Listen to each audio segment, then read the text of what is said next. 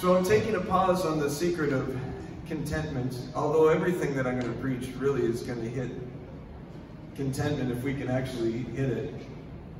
But my dad and I were talking on the phone this week, and he said, I don't know if I've told you this story before, but it's a good one. And he started to tell me about Jehoshaphat, 2 Chronicles 20. And I thought, Dad, I've preached on that I don't know how many times, and you've heard me preach on it. But he was so determined that I was supposed to hear this. And I do believe, as he spoke to me, there were a couple lines in that story that just stuck out, and I thought, this is God's word for today. And so thanks, Dad, watching online. You have inspired this message. And yes, I have preached this before, but every time I preach a message, I see something new. So there's new stuff in it, but some of the old stuff, my dad said one time, I said, Dad, sometimes I feel repetitive, but that's what preaching is. That's actually what it means. To preach means to repeat. And I said, sometimes I feel a little repetitive. He said, well, Chris, when they start living it, you can stop telling them about it. So guess what? Turn in your Bibles to 2 Corinthians chapter 4, verse 16 to 18. This is one of my favorite scriptures. I quote the 18th verse very much, but I want to have the lead in. So this is going to be kind of our foundational text. Then we're going to see this done really well in 2 Chronicles chapter 20 with Jehoshaphat, king of Judah. Lord, anoint your word. 2 Corinthians chapter 4, verse 16, and what a timely word. Therefore we do not lose heart, though outwardly we are wasting away, yet inwardly we are being renewed day by day. For our light and momentary troubles are achieving for us an eternal glory that far outweighs them all. So we fix our eyes not on what is seen, but on what is unseen. Because whatever is seen is temporary, but whatever is unseen is eternal. Now, turn in your Bibles. I love that the Apostle Paul said, turn in your Bibles to 2 Chronicles chapter 20. I love that the Apostle Paul said, our light and momentary troubles. Can you categorize what you're going through right now as light and momentary? It is. It's temporary. Whatever is seen is temporary. And it's light only because he compares it to the glory that will be revealed in you. And that is explosive. I don't even know how to put that in words other than what he said. That glory that will be revealed not around you, not beside you, within you. That makes whatever you're going through light compared to that. Don't you know that the Spirit that raised Jesus from the dead lives in you? The very same, that's what your Bible says. The very same Spirit that raised Jesus from the dead lives in you. The glory that is being revealed in us. Light and momentary troubles. 2 Chronicles chapter 20. We're going to take this in steps. Because this guy, he did it right here. Jehoshaphat, king of Judah. I just realized I had effects on my mic. This will clean it up a little bit. Clean up my voice. There we go. Because the trials have come so that you can perfect how to go through a trial. They're the weights. And when you can do the certain weight, what do? You grab the bigger weight and you go for it. And then you grab the bigger weight and you keep on going. And every trial, have you noticed that your trials keep getting harder and harder and harder? That's because you're in God's gym. And it's by design. And it's so that you will learn how to walk with Him. We're gonna end with a scripture. Actually, let's bookend it with another scripture. Though, this is 1 Peter chapter 1, verses 6 and 7. Though now for a little while you may have had to suffer griefs in all kinds of trials. These have come So, and I like that because that's purpose. That it's not just, oh, I'm a victim. These have come, that's a statement of purpose, that the proven genuineness of your faith. Your faith, just faith in your ability? No. Faith in well, time it'll pass. No. Faith in God. So that your faith in God, which is of greater worth than gold, which perishes even though refined by fire, may result in praise, glory, and honor when Jesus Christ is revealed in your situation. These have come. Can you look at your trial and say, this has come on purpose? Oh man. This has come on purpose. Because it's working something out deep inside of me. Let's look at a success story. 2 Chronicles chapter 20. And look at the first 4 verses. At first, we're going to look at the whole chapter eventually. So get a coloring page if you need it. Verse 1. After this, the Moabites and Ammonites, with some of the Meunites, came to wage war against Jehoshaphat. That's 3 armies. Did you count them?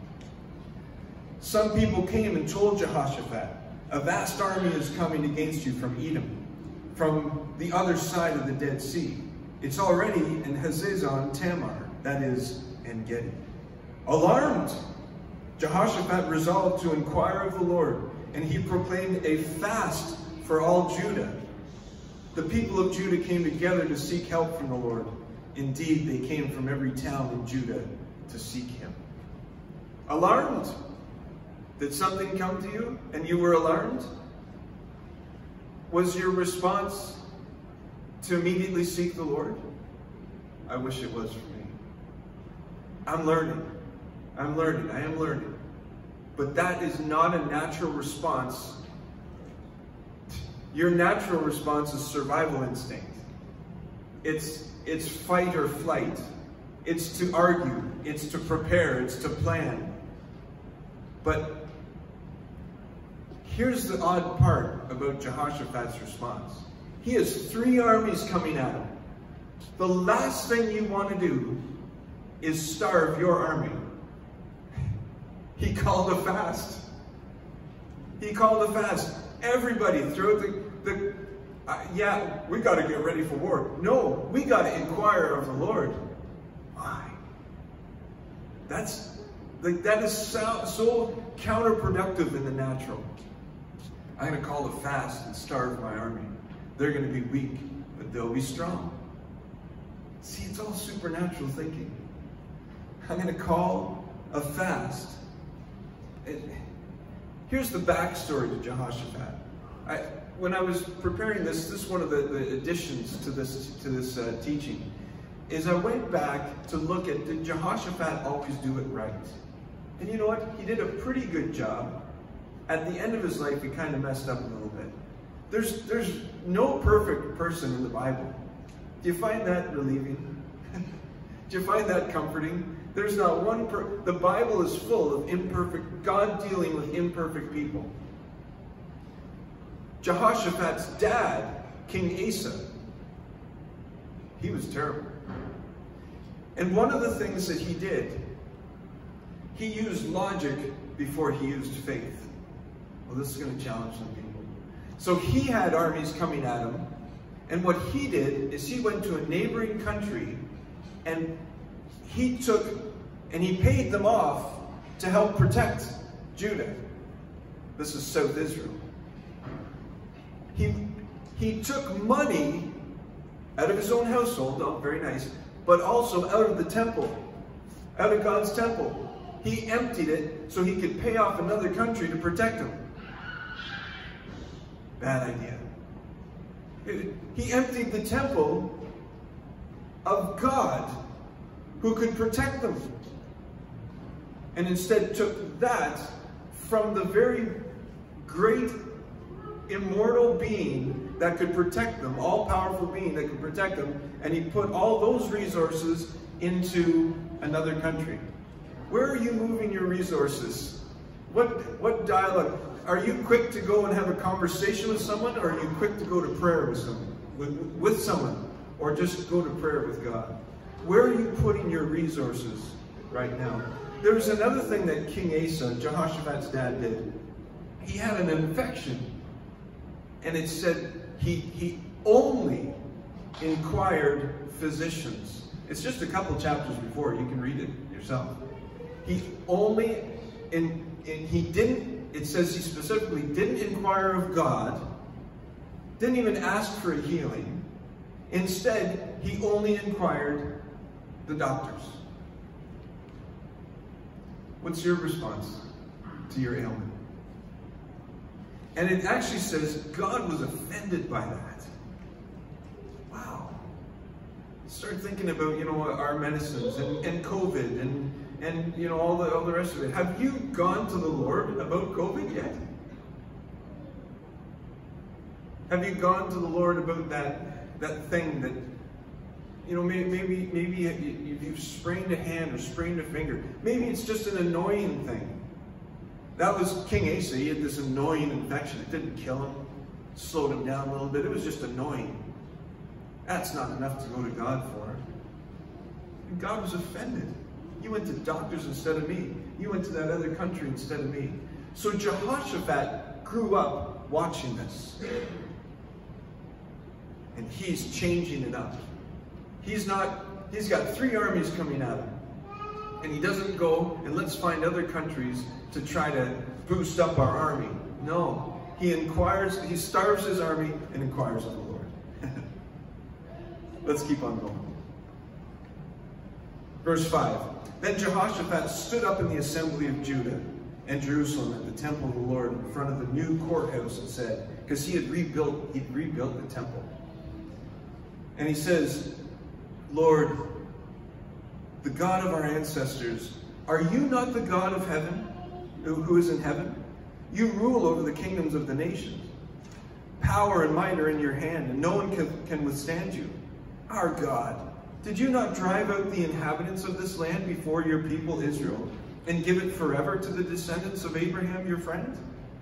They've lived in it and have built in it a sanctuary for your name, saying, if calamity comes upon us, whether the sword of judgment or plague or famine, we'll stand in your presence before this temple that bears your name, and will cry out to you in our distress, and you'll hear us and save us. Check this out. But now here are men from Ammon, Moab, and Mount Seir. So he's going through all the things that God has done. He's even kind of hinting as to how his dad responded, because he's talking about the temple. He goes, we built this temple so that when something happens, such as another country coming at us, we will stand in this temple and inquire of you and ask you to rescue us. Because he watched his dad do the opposite. He emptied the temple and went for the human resources. No, he goes, no, God, this is a new kingdom. This is a new era in the dynasty. My dad did it one way, but I'm doing it the way that you want us to do it. So here we are. Are you not in heaven? Are you not the one who rescued us and gave us this land that we're in, the promised land? But I got 3 armies coming at me. That's a fair prayer, by the way. That's a fair prayer to God. Hey, God, I remember when you did this for me, and you did that for me, and you did this for me. But what's going on? What's going on now? Thank you that you came through all those times. But what's going on now? You need to do it again. Thank you very much, but you need to do it again. I know that you can do all these things. You've done them before, but I got 3 armies coming at me. What do you do when it doesn't look like God is intervening? What do you do if it looks like he's late? What do you do if it looks like he's just not paying attention to you? What do you do? Here's what you do. You do what Jehoshaphat did. Verse 12. Our God, will you not judge them? For we have no power to face this vast army that is attacking us. We don't know what to do. But our eyes are on you. Ever since my dad and I talked on the phone, that's the line that has just echoed in my spirit, in my brain. I don't know what to do, but my eyes are on you. That's what you do. You make him bigger than your problem. I don't know what to do, but my eyes are on you. And if you don't do something, I'm sunk. I don't know what to do. That's what you do when it looks like God is not moving. Because ultimately, God doesn't want to win wars for you. God doesn't want to provide for you. God doesn't want to make you feel better. God wants you to fix your eyes on him. And everything else is a bonus. So he's going to use all those other things that you need him for. And he'll pause. He'll pause. Until you get to the point where your human resources are done. And you say, God, I don't know what to do. But my eyes are on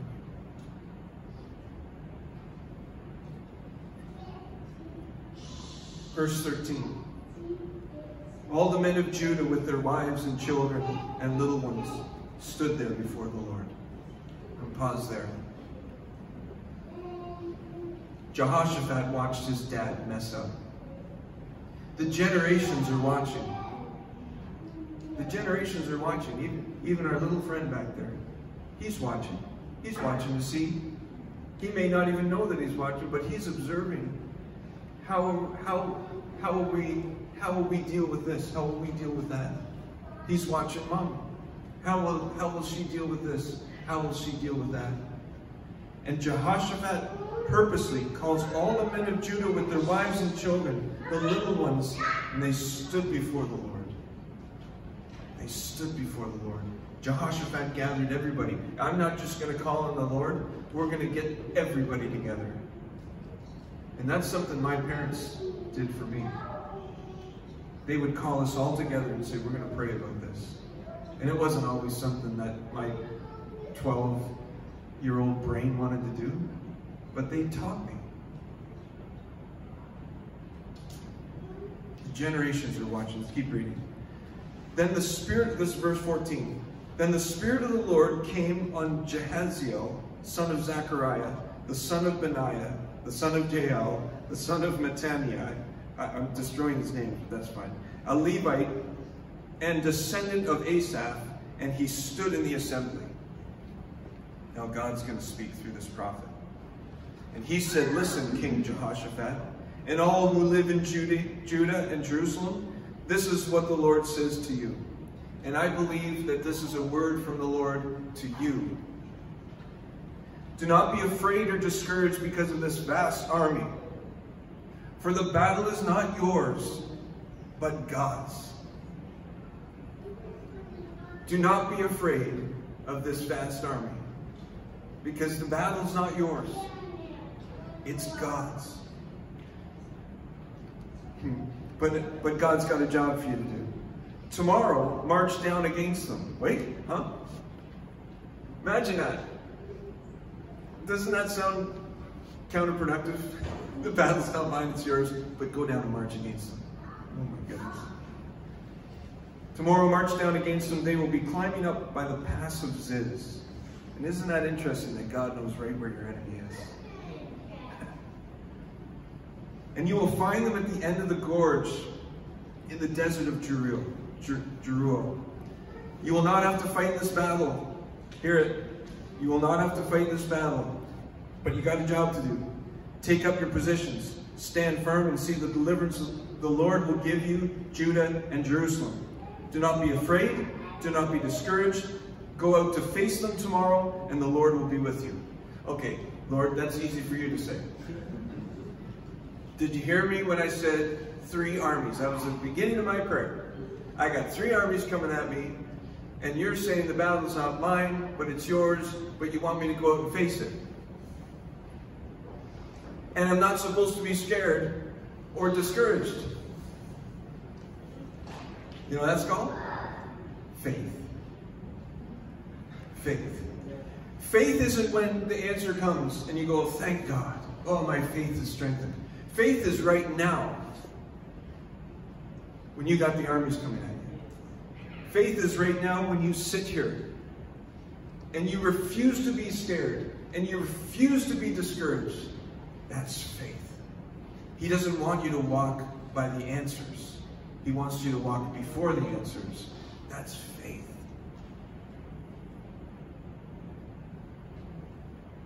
Wow. The battle's not yours, it's mine, says the Lord.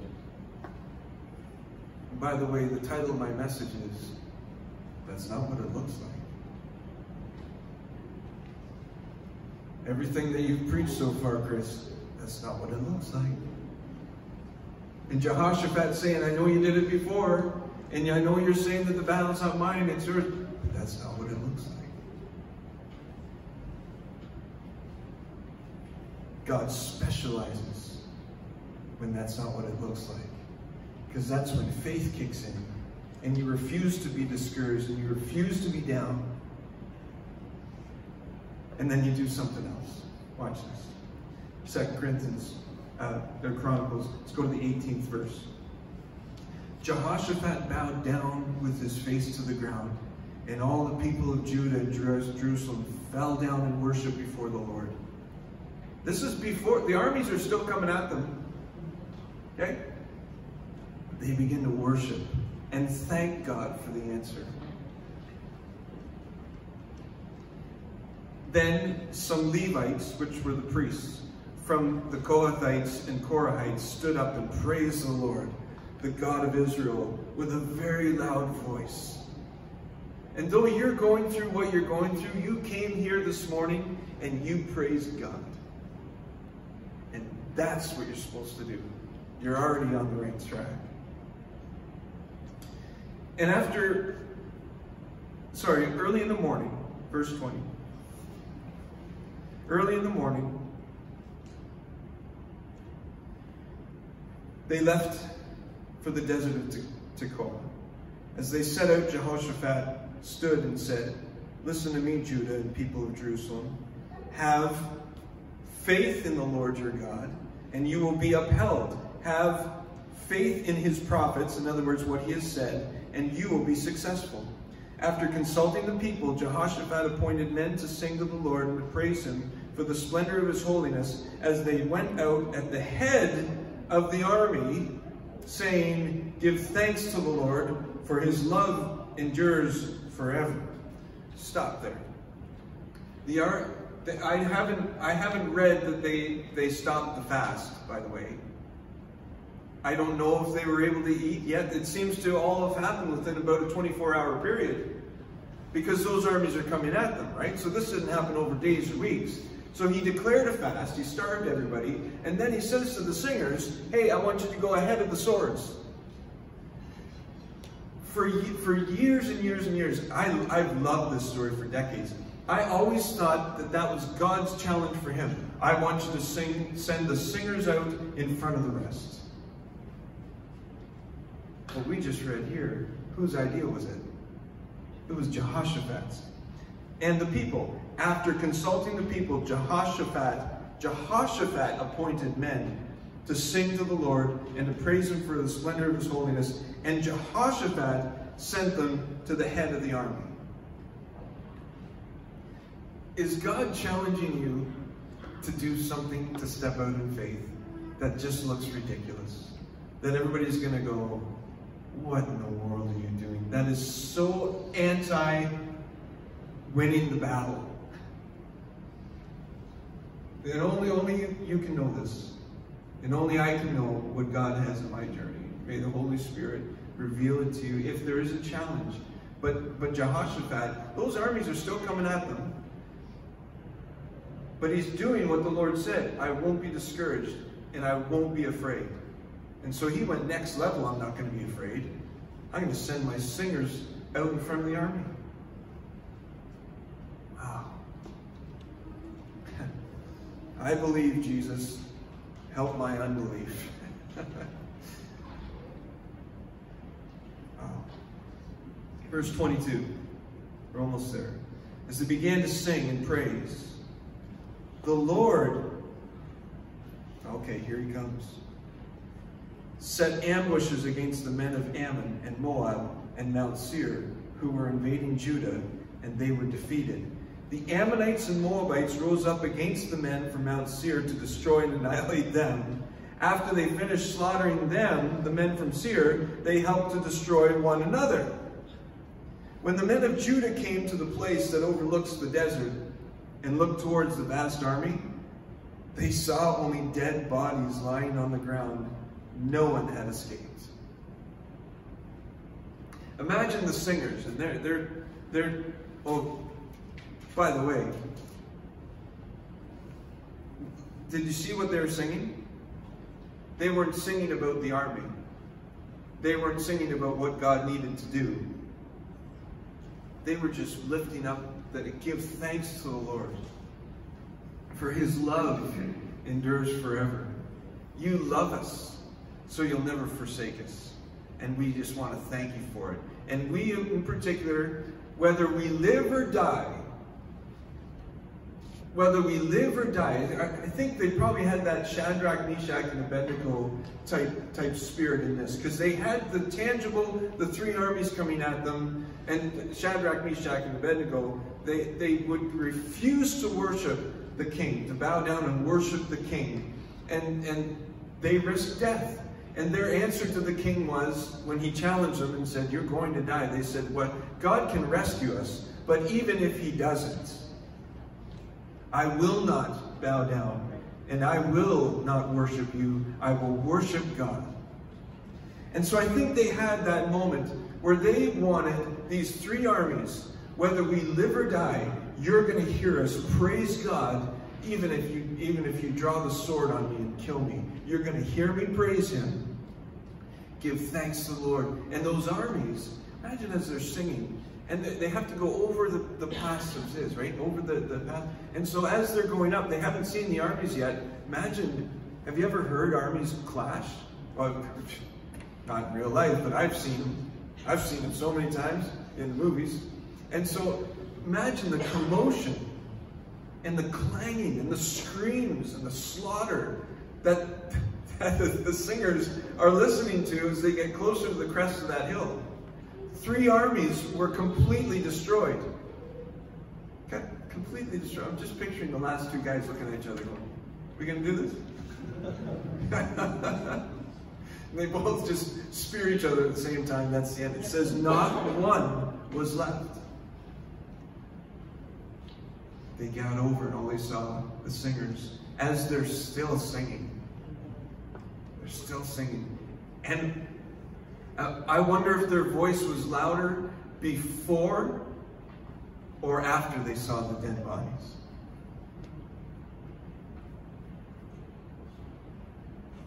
My prayer is that my voice will be louder before.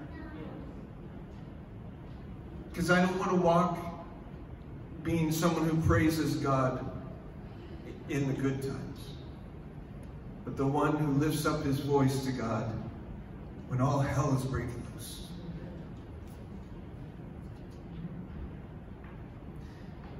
And then let's skip down a little bit. Verse 20. Yeah, sorry. I just want to revisit something. I'm just looking at my notes. As they began to sing and praise, the Lord set ambushes. As they began to sing and praise, the Lord sent ambushes. He said, the battle's not yours, it's mine. Get out there and march against them. And Jehoshaphat said, we're going to march against them and we're going to worship and praise, because that'll counteract the fear and discouragement that we're going to naturally be feeling. You know, what do you need to do? Well, it's praise. It's prayer and it's praise. It's prayer with thanksgiving. Philippians 4. It's praise that's going to cure your discouragement.